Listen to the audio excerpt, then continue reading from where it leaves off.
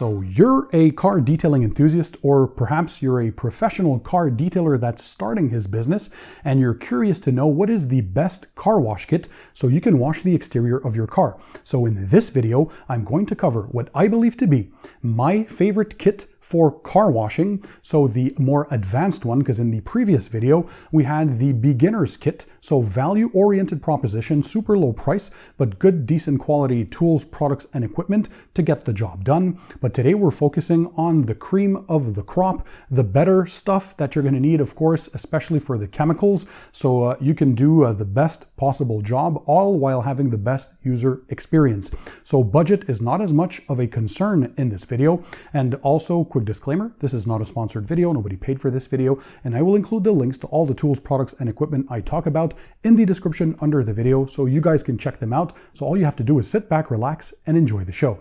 So we're again focusing on washing the exterior of the vehicle. I'll have other videos for the interior and more advanced stuff if you want, and I have close to 1,000 videos at this point on my channel. I'm filming this in March of 2024. So let's dive right into it. We're going to use a bunch of very good chemicals, by the way, and if you have any substitutions to propose, some products that you believe might be on this list, because I haven't tested all the products known to mankind. I do a lot of testing on the channel, but you never know what's new out there. I'm always on the hunt for the next greatest thing for you guys and for me to test.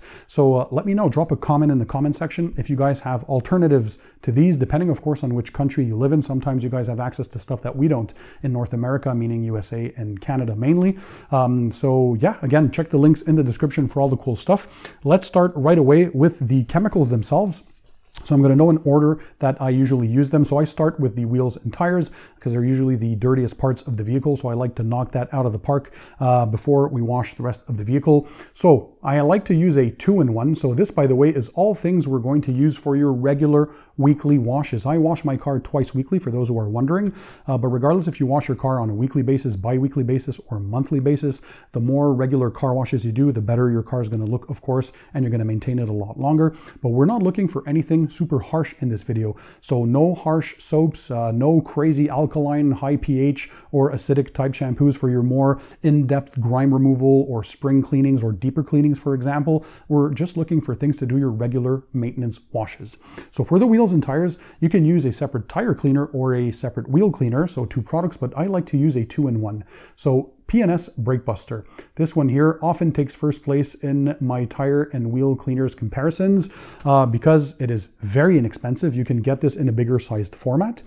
You can, although it doesn't mention it on the label, dilute this in a foaming pump sprayer. I typically use 1 to 3, up to 1 to 5. So for that foaming action, you're going to save a lot of product, and the bigger gallon size obviously gets you even cheaper price. Still safe on ceramic coated wheels. I have ceramic coated wheels and I use this all the time. Absolutely no problem.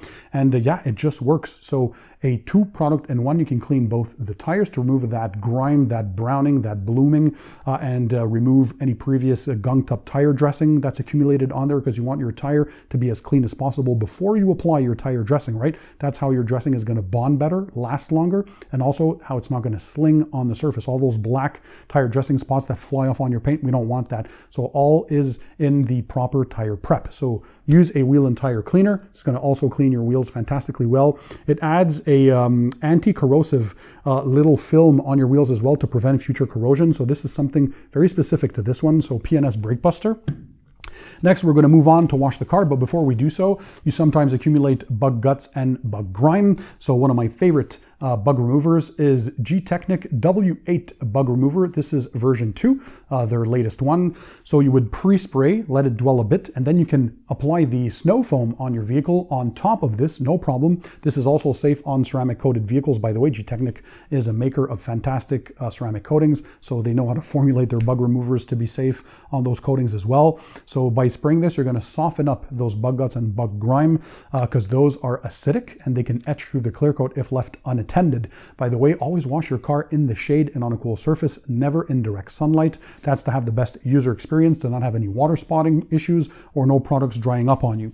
So you sprayed your bug remover if you have bug guts and on your paint, and then you're going to spray, you're going to blanket the vehicle with a snow foam, right? So the snow foam is going to help to kind of encapsulate, emulsify a bit of that loose dirt and debris. You're going to rinse that off, and all in an effort to minimize the chances of scratching or marring your paint when you do the contact wash.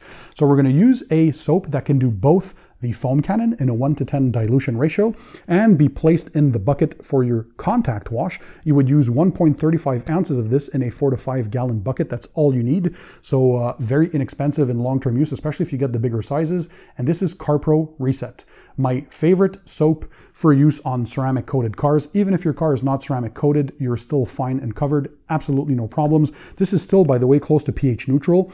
Still the ingredients in there, perhaps a bit too strong for use on regular waxes or paint sealants. So be more careful. I would recommend that you use something different than this. This I would use more on unprotected paint or on coatings, for example. And if you just have a regular wax or sealant, use something like, I don't know, Adam's Car Shampoo or the Turtle Wax Hybrid Solutions Pro Slick and Slide Pure Wash, another pH neutral shampoo. I had that in my beginner's car wash kit tutorial, so or kit if you want.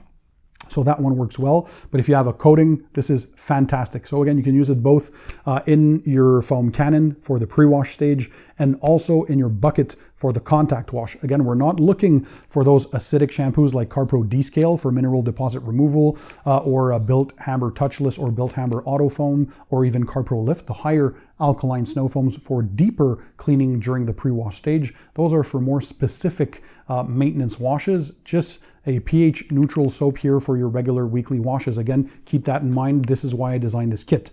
It smells great and it just does fantastic cleaning. No gloss boosters, no additives, no ceramic components, no waxes in there, just a pure shampoo, as pure as it gets. Now, if you can't wash your car the traditional way with wash buckets or don't necessarily have access to free-flowing water in a pressure washer or garden hose, what you can use is a rinseless wash. I have a full tutorial on how to do that on my channel. And one of my favorite ones, and also a crowd favorite from my viewers, is the DIY Detail Rinseless Wash.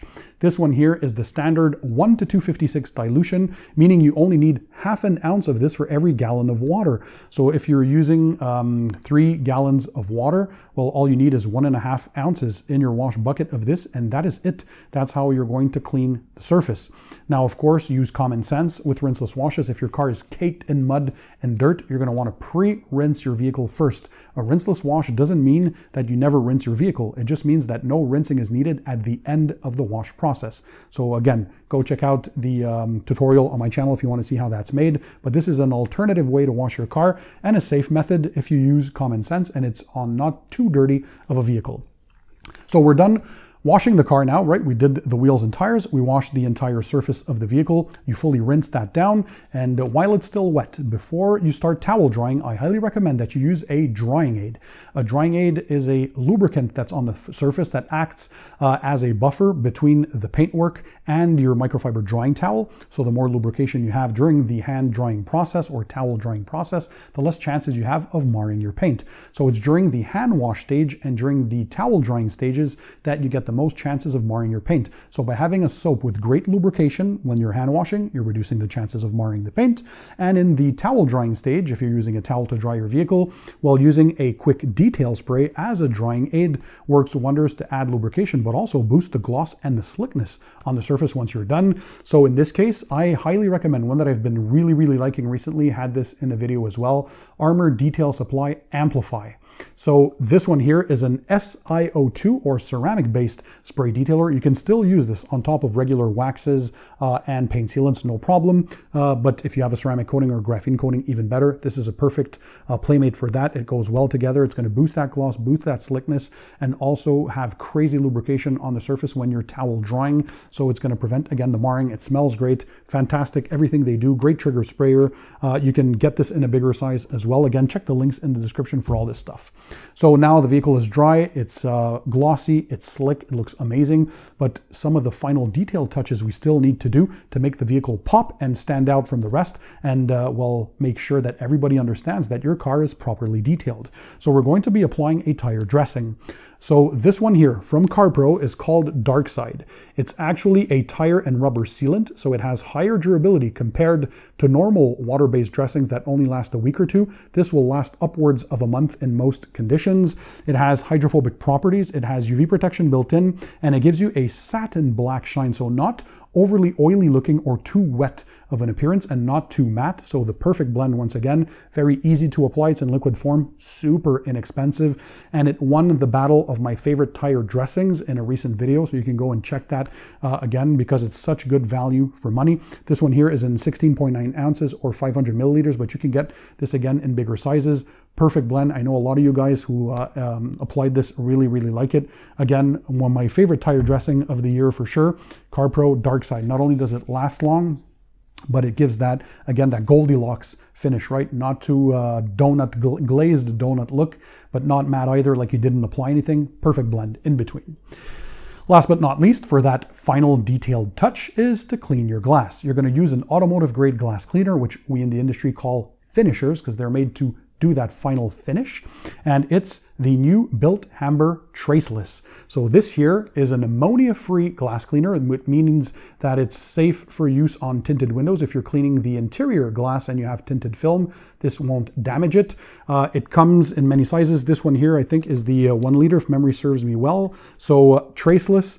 The fact is, it is very safe on all surfaces, but very effective at breaking down a lot of the leftover grime that you might have, because even if you clean your vehicle, sometimes your glass, because it's a porous material, still has a bit of that grime that is not necessarily removed by traditional car soaps. So this one here is super wetting. You can check out my full review on that. If it's not out on my channel yet, you're going to see it in a few days. But yeah, super wetting, meaning that when you spray it on the surface, it clings on there, so it's not going to run and droop all over the place, and it's going to be a wider spread as well, so a more uniform kind of appearance, and it has low surface tension, so it can break down all that dirt and that grime. Pete Hamber, the chief chemist and CEO of Bilt Hamber Laboratories in the UK, did a fantastic job with this. So this is definitely becoming my favorite glass cleaner. The atomization from the trigger sprayer is awesome as well, and this just works. So you're going to clean your glass with this and have a crystal clear glass finish. So now let's dive into the tools and the equipment that you're going to need to do the job, right? So we spoke about washing the vehicle. You're going to need wash mitts. I recommend 2 of them, one that you can use for your wheel faces and the other one for the paintwork. So I always like to have 2 dedicated wash mitts. I don't want any cross-contamination because the wheels are very dirty, so you don't want that stuff on your paint. And I always recommend that you guys get microfiber wash mitts. They are the softest that you can have, and they usually have these kinds of materials where the dirt can get inside the fibers and not stay on the surface, so you're not scratching when you're using these. They glide over the surface, and 2 of my favorite ones is the Incredimit from Microfiber Madness. These guys are out of Europe, in Germany more specifically, and they do some very high quality microfibers. And the other ones from the Rag Company, this, I think they're calling this the Cyclone Wash Mitt. So again, you can see similarities in both as far as colors are concerned, but they use different types of microfiber structure and technology. But again, all the same purpose, to be very gentle on the surface. You can get them in wash pad formats for both. So they call it the Incredipad for this, and this I don't remember what they call their pad for, but I prefer wash mitts personally because it allows me to put my hand in there and to contour the surface better, but that's a question of personal preference. Get a wash pad or a wash mitt as long as you're getting high quality stuff. Next, you're going to need a towel, or you can use a, like I do, car dryer or leaf blower, but that is way more expensive. They're battery powered or corded depending on what you need, so you can look into that. I have a video, by the way, on the best car dryers if you want to check that out. But the majority of people use a good quality microfiber drying towel, and this one here It was featured in many drying towel battles and always finished close to first, so first for performance, only beaten by its brother. So this one here is the Gauntlet version number 2 from the Rag Company. And I say beaten by its brother, they have the Rag Company Liquidator. So this one here is premium Korean microfiber, and the Liquidator is made in China, still very high quality, but much lower priced, right? So that one was in the beginner car detailing kit. This one here is my more advanced one. It's even plusher, even higher quality, and you're getting crazy good performance. They have multiple sizes available, and this is the latest version, by the way. And it is just super smooth on the surface. It will glide, pick up the water effortlessly, and always remember to clean and wash your microfiber towels before their first use. By the way, quick pro tip, I have a full tutorial on that too, how to properly clean microfiber towels. It's been very, very popular. I have a few of those on my channel actually, and well, one of them already went viral, and the most recent one is doing super well as well, because people want to learn how to do that stuff correctly. The next microfiber towel I highly recommend, get yourself a good quality glass towel. This one here is from the Rag Company. Once again, this is one of their premium glass towels. This is a waffle weave towel, as you can tell by the print. What makes a towel a glass towel? Typically, it's a shorter pile like this. So it's very, very thin if you look at it. It doesn't lint, so it won't cause any linting on the surface, which is also very key and important. And it just does a great job. So some of them like to have more of a diamond weave pattern or more of a flatter weave. It really depends, but use a glass specific towel. This one here has been a staple in my arsenal for many, many years, and I love their glass towels. Next, for the tools, to clean your tires, you need a tire brush, stiff nylon brush type thing. So this one here is from the Detail Factory. They have this regular sized one with these bristles here, as you can tell, and they have an XL version now if you have wider profile or higher tire sidewall on your vehicle, if you have like a large truck or an SUV. The ergonomics are amazing, very compact. It works super well. The price is great. They got everything right with this. So Detail Factory tire brush. Then for the interior of your wheels or your wheel barrels, you're going to need another wheel brush. This one here is the Easy Detail. This is their big version. They also have a smaller one depending on what size wheels you have. What I like about this, they have a knuckle guard here, so great ergonomics with the handle, but this is very, very pliable. You can even bend it depending on what you need, and it can easily contour behind big brake kits, like on my Porsche 911 Turbo S, 10 piston calipers, carbon ceramic brakes, huge massive discs. Well, this can go behind those brake calipers with no issues. Now, if you have a delicate wheel surface like gloss black wheels, for example, I highly recommend that you look into a microfiber brush for the wheels, like this one here. This is from Autofiber. This is their barrel blade brush. So it has this removable microfiber cover. So this is as gentle and plush as it gets. Reminds you of the other gentle and plush microfiber wash mitts, right? So that's the process with this, to not scratch or damage or mar your gloss black surfaces, which are more fragile. So it has this great ergonomic brush handle. Once again, you can hang it thanks to this hole here if you have hangers like I have to organize my tools in my garage, and this just it works super well. You can remove the cover, wash it, reinstall it if need be, and you're good to go. To apply the dressing on your tires, you're going to need a tire dressing applicator, and this one here has always been my favorite one. This is the Adams Hex Pro Grip tire dressing applicator. So it has these grooves here so you can have good ergonomics. It's like a puck, and these dimples on which you can spray your tire dressing if it's a spray, or you can put the liquid if it's a liquid form. You're going to spread it on the sidewalls of your tires, and that's it. Your hands never get dirty with this. Maintenance is very simple. When you're done, just lay it face down on an old microfiber towel until the next use, because you're likely only using this for applying tire dressings. But if it gets gunked up and you want to really thoroughly clean it, just spray some APC, work it in, rinse it with warm water, let it air dry, store it face down on an old towel, and you're good until your next use. For the pre-wash stage, so you have your pressure washer. By the way, if you want to select a pressure washer, that really depends on which budget you have at that point. So I'll leave a video in the description where we compared pressure washers from $50 all the way up to $2,000, depending on your budget, your needs, and all that kind of stuff. So that should definitely help you to kind of figure out what you need. Typically, what we recommend in the detailing world is anything between 1,000 to 2,000 psi, and anything between 1.3 to 2.1 gallons per minute. The more gallons per minute of water output you have, the better, by the way. To clean vehicles, you're going to get more cleaning units out of it, that's for sure. But yeah, the higher GPM is good. Don't go over 2000 psi because that could be dangerous for the paintwork. So if you have a high-powered 5000 psi gas pressure washer, don't use that to clean cars, or if you can't dial down that pressure back to 2000 or less psi, right? So next you're going to need for the pre-wash stage a foam cannon with your pressure washer. So if we're looking at the top of the top, I reviewed this on my channel for the best build quality. It is the most expensive, but it is full stainless steel body, engineered and designed in the US of A. This is Griot's Garage Boss foam cannon. So everything about it screams quality. From the bottle itself with the wide base, it has markings on the side so you know where to fill it up to. This is a 1 liter container or 1000 milliliters. It has the quick connect in the form of a 1/4 inch quick connect. You have the knob up top that lets you inject more or less of the solution to control the foam output. In the front here, you can see how wide or how narrow the fan spread is coming out of the nozzle itself. And again, just top of the line construction, absolutely crazy. It has a weighted ball in the bottom there in the pickup tube. So that way you almost have like 360 degrees of pickup, stainless steel ball here with a filter at the end. Just top-notch construction, some awesome stuff by Griot's Garage. If you want to spend a little less money but still get crazy foam output, I know not everyone wants to order from overseas, but if you don't mind, then you can get one of the best value and still high quality. So this is the MJJC Foam Cannon S version 3.0, so transparent here, 1 liter container, a bit more flexible, but it still has a wide base so it won't tip over.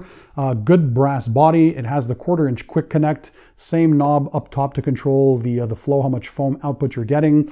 You can also control how wide or how narrow that fan spread is. You can also control if you want the fan to come out horizontal like this or vertical. So just a great design overall. It gets you that nice clear bottle so you can see what's inside there. And the foam output of this is nuts. Probably the highest foam generation out of all foam cannons out there currently. This is probably one of the best ones out there. So some people might ask, well, Pan, if I don't have a pressure washer set up, I'm obviously not going to get a foam cannon. So am I doomed? I can't do any pre-wash with a snow foam? Well, you can. You would get for your garden hose at that point a foam gun. So that's the difference. So this one here is from Adams Polishes, works very well. And the difference, as you can tell, at the end here, you have this attachment with the garden sprayer. So you would attach your garden hose right here. You have your regular garden sprayer. And this here is your foam gun. So in here you would put your wash solution, so the snow foam mixed with your water, and it's going to shoot out of here. The only thing, don't expect the same level of foam as you'd get from a proper pressure washer and foam cannon setup, but this is still a good alternative if you don't want to spend the money to get a pressure washer and foam cannon setup. This you just connect to your regular garden hose. It's good to go. You can even disconnect it when you're done using it, and you can use this here, this trigger gun with your normal water coming out, so you can use it as a normal garden hose after that. And then when you want to use it as a foam gun, you attach it using the quick connect option, and there you go. You're going to blanket your vehicle with a bit runnier of a foam. If you want to see what it looks like foam cannon compared to a foam gun, I have a video on that using an Adams foam cannon and an Adams foam gun. So we compare things from the same company, and you're going to see what kind of foam output you can get or expect from that kind of a setup. So guys, again, I remind you, I'll leave the links to all these tools, products, and equipment in the description under the video for you guys to check all of that stuff up. If there's anything that you noticed in there that you would replace with something that you recommend that I check out or that my viewers check out as well, let me know. Drop a comment in the comment section. I like to read you guys. It's always nice to have viewer input. We're a big community, and it's nice to know what others use. I'm always on the hunt for the next best, greatest thing, and who knows, there's something that I might not have tested that could be a good replacement. So we're looking for very high performance and quality in this video. Money is of no, well, not really a concern. If you're value oriented or budget conscious, well, make sure you go see my first video, which is the beginner's car detailing kit. So that one we were aiming for the lowest possible price, all while keeping performance decent, but in this video, we were maximizing high quality performance and the best user experience. So I hope you enjoyed this. Smash the thumbs up button. That really helps the algorithm and it helps support this channel.